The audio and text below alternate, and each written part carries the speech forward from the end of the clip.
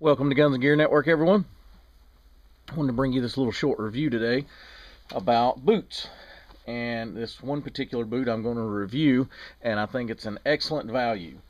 I've had all kinds of boots, real expensive to real cheap to junky boots to boots that last me a long time. And I bought this pair of boots from Walmart almost 10 years ago, and I wear them not constantly, but I do wear them every year, especially in the wintertime, and then at certain times in the summer, like if I'm going hiking, camping, that sort of thing. But they are excellent boots. Now, I just recently looked up these boots to kind of make sure I can give you the correct pricing and a little history about them. These boots are $40. They're $39.66 to be exact online. Now, these right here were called 50 Peaks is the name of these boots. And they are a waterproof hiking style boot. Now, again, I've wore these about 10 years, off and on. And this year, I've worn them again during the snow time and so forth. They still remain waterproof. They're not torn up. They're not coming apart, anything. And I'll be honest with you, I'm pretty hard on shoes and boots. So the reason I started looking this year, trying to replace these boots, was these have started, to be brutally honest with you, they've kind of started smelling. And it's not like a real bad foot odor, it's just where the interior inside of it is starting to break down and because of moisture and stuff from your feet. But the inside is still good. It's not broken down or rotted or anything. It just started having a little bit of a musty kind of smell. And I thought, I know I didn't pay much for them back then, and they've been really good, so I started researching them again. So here's the deal. I found these boots again on Walmart's website, but they are called Ozark Trail.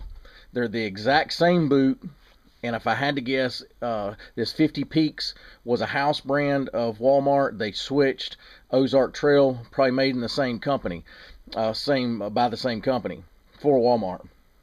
If you go and look at the reviews for this particular boot on Walmart's website, under the Ozark Trail brand, you'll see that it gets excellent reviews. So I knew that I'd found probably the right boot. It looks identical. There's a couple minor little things, because this right here has the 50 Peaks logo right here. I think the Ozark Trail did not, but either way, they're waterproof. They're kind of a chocolate brown color. If you look, the soles are still good. And I like this sole pattern because, yes, it can get a little bit of mud in it, but nothing like a lug pattern that really holds in the mud. They're pretty grippy on surfaces. Again, I wear these a lot in the winter, especially during the snow. We've just had fairly decent snow in my area over the last couple weeks, off and on, so I've been wearing these again in the snow with no issues. I have since replaced the laces a couple times. The way I replace my laces, I always use 550 cord anyway on any of my boots. I don't care what they are. If they're just a standard GI style boot or they're one of these hiking style boots, I always use 550 cord. So if you're looking for an excellent value for just a kind of a standard non-tactical but yet very durable waterproof boot, I think you would be, this would be a wise choice for you to look at if you're on a budget. Again, $40, and these have lasted me like 10 years. So I've had other boots, the real expensive boots, that didn't last me that long. Then again, I've had some that did. So it's kind of hit or miss, I know that. But I think for the guys on a budget, or the girls, any ladies, I'm sure they have your size out there too. If you want a decent looking boot with that's waterproof, and these are insulated. I don't know to what degree, but my feet normally, if you wear wool socks, they stay pretty warm. That's just a given. In the wintertime, you need wool socks. But they, like I said, they've held up well. Kind of hard to show you. Now, normally I usually put some kind of dressing on my leather. Minkle Snowproof, it's called. It's kind of this pasty-like stuff. I usually put some of that on periodically, just to condition the leather, keep it decent.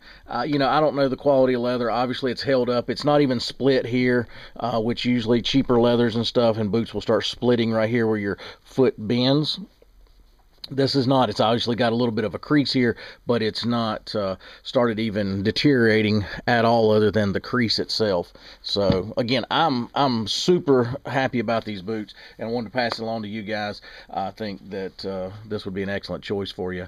If you got any questions, post those below. If you have any experience with this boot, or you know, some kind of boot that you've found that's an excellent value. Again, I try bringing budget-friendly items. I could easily have shown you a $160 pair of Merrells or something, but at the end of the day, I try researching things that I've used in the past that was budget-friendly, and I think these definitely fit into that category.